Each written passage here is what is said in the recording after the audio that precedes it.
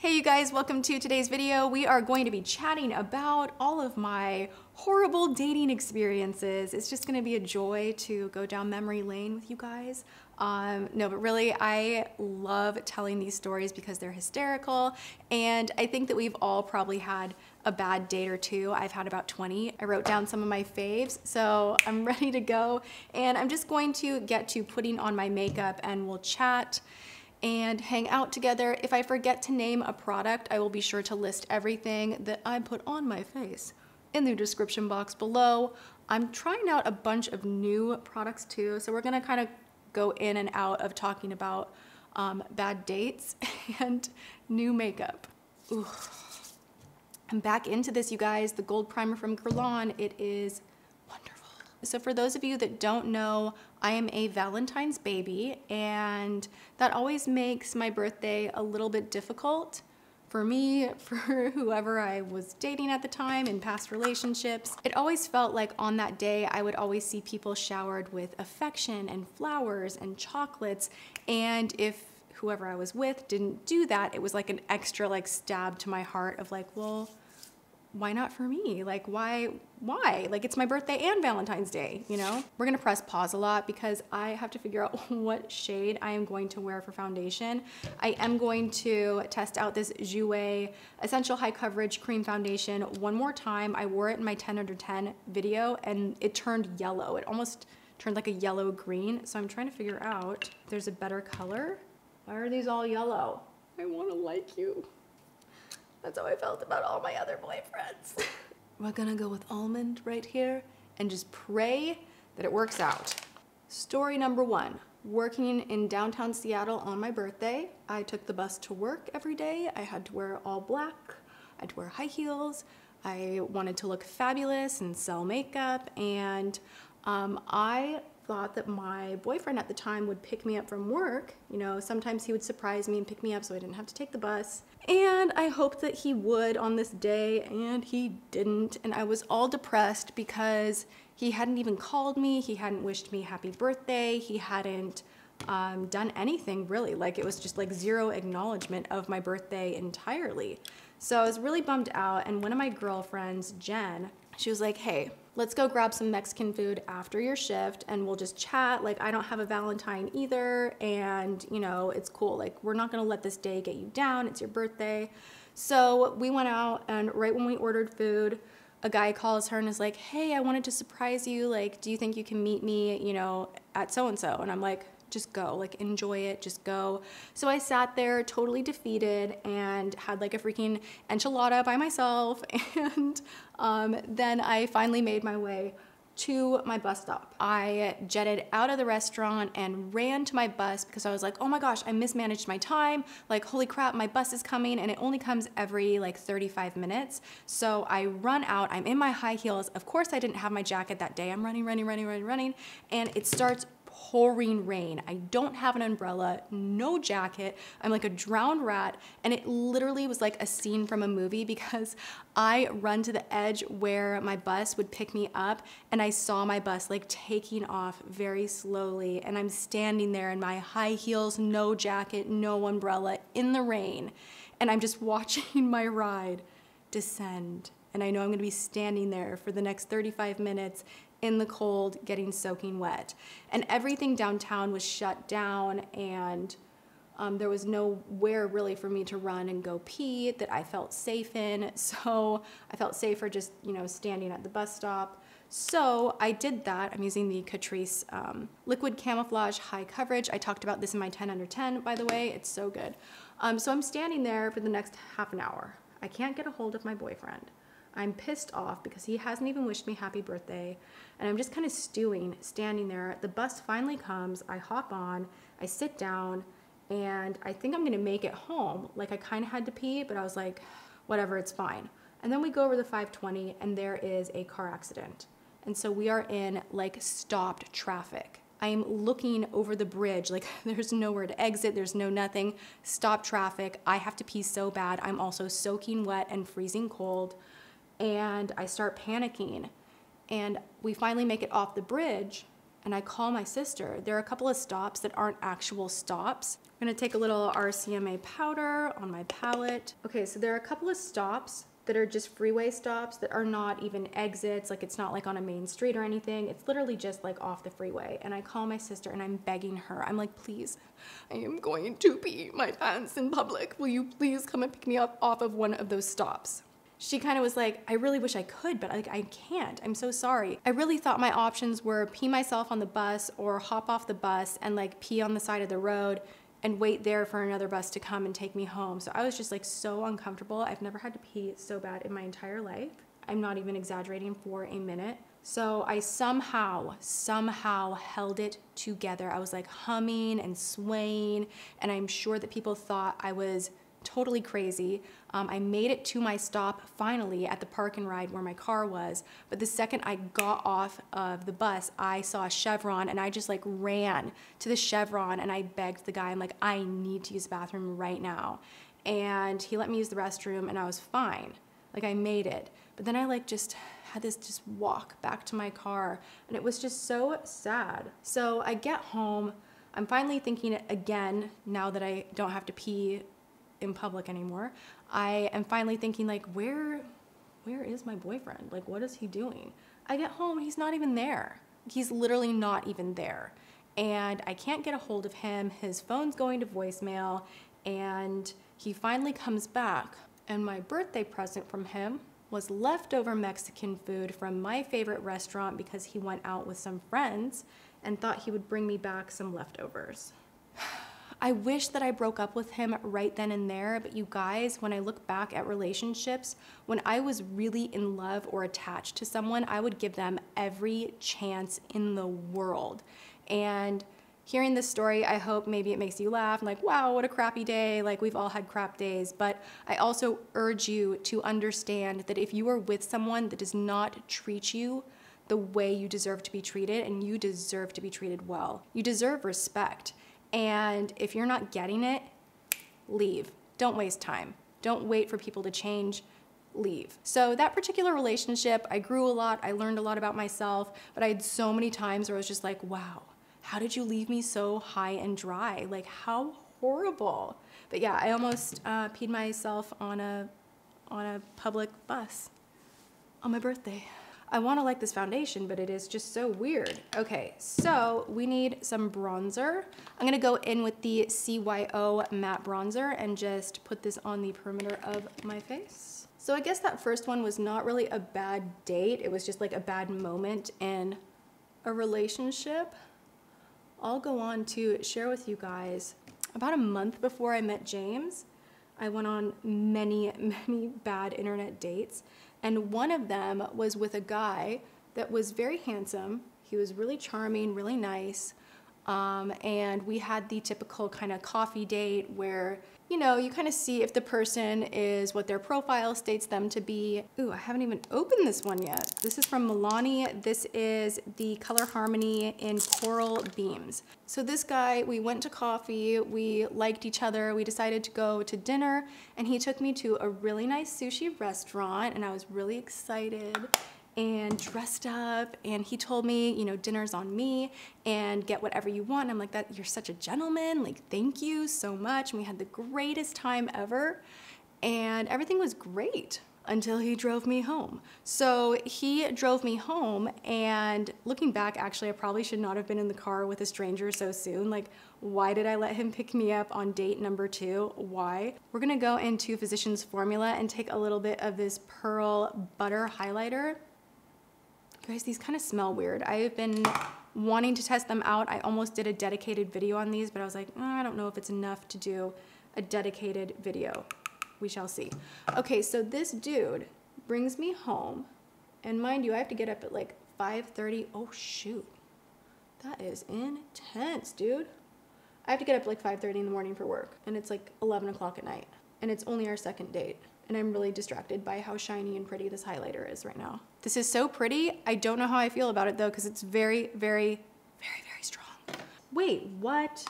Dude, these are cream. That is so crazy. Why did I think these were powder? These are creams, and no wonder. That actually went on beautifully though. What is in my hair and why do I always have stuff in my hair? I'm gonna test out this In Her Prime eye primer. It's a matte eye primer. So this guy brings me home and gets so upset that I am not inviting him up to my apartment. And it was really devastating to me. I was kind of like, well, like I really like this guy. He just took me on a nice date. Is this how it goes? But it's the second date. I don't feel comfortable with this.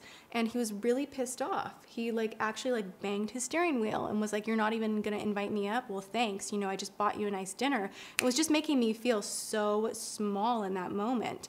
And it was really upsetting because he was so nice and charismatic and incredible, and then immediately so angry, and I was just so disappointed because I really wanted to like this guy.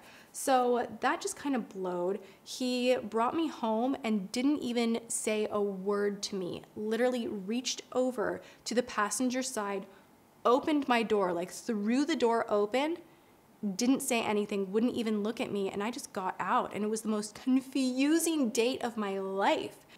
Oh my God, when you realize that your funny dating stories are actually not funny and they are genuinely upsetting. So those are the kind of internet dates that I went on right before I met James, because as mentioned before, I met James online, and one of the first things I said to him was, if you are not cool, if you let me down, I'm done with dating. I'm done. I'm done with this chaos, because I had just about had enough. And when we set our plans, I actually called him and I tried to cancel, and he was just not having it. He was really sweet. He's like, I already made reservations. I'm so excited to meet you. And before I could even get a word out, I was like, you seem really nice. Okay. And later on, of course, I told him hey, did you know that day that I called you, that I was trying to bail on our date? And he's like, oh yeah, I knew that. But thank God I still went for it. So anyway, that other guy, dude, what? What the hell, Jekyll and Hyde? Okay, so I'm gonna put on my eyebrows, which is boring, and I can't talk and do it at the same time. So I will be right back. All right, you guys, my eyebrows are on. I think they look pretty gosh darn good. Let me know what you think. I'm trying out a new product from Beauty Bakery. So let's move on to a little lip product, and then we'll chat some more once I get to my eye makeup. All right, for lips, I'm gonna be testing out this Oh Snap liner from ColourPop. I kind of have an idea to do a mauve-y, more cool toned look today. At least that's what is in my head. I'm gonna now go in with the ColourPop Ultra Satin Lip in Dopey. I think I like this. All right, so we're gonna take another gamble and we're gonna put a gloss on top. This is one of the My Little Pony and ColourPop Ultra Glossy lip glosses. This is in Ponyland. Ooh, yes, that's pretty. I really like that so much. I mean, I hope it's looking good on camera. It's looking good in real life. Just gonna take a little bit of setting powder just over my lid to make sure everything is nice and smooth.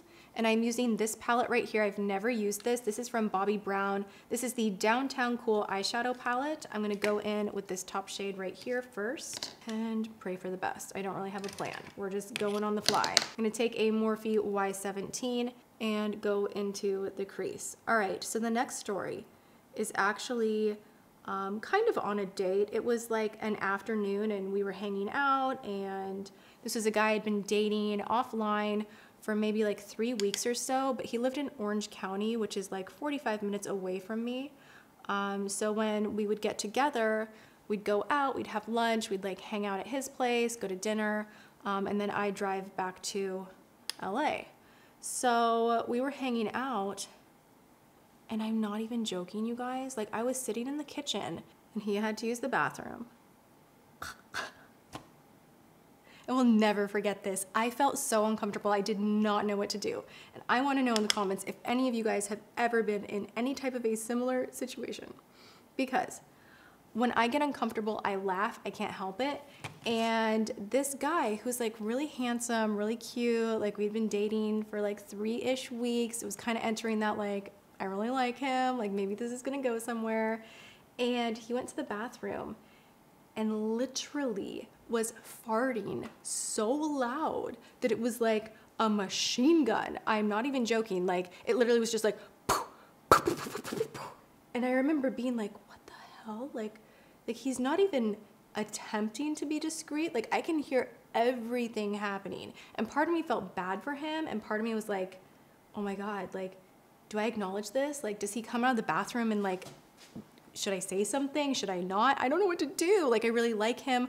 I don't want to offend him, but I don't want to be weird and like not say something because obviously he knows that I heard him, and it was just so uncomfortable. So he comes out of the bathroom and I'm sitting in the kitchen and I made some kind of really stupid joke, like really like, hey, did you eat something weird this morning? Or like some really lame, just stupid thing came out of my mouth, and he was like, no. Why? And at that point I was like, oh my God, like he honestly thinks that I could not hear him blowing it up in the bathroom. And it was just really uncomfortable because I was kind of laughing and he was actually like, why? Like, what are you laughing for?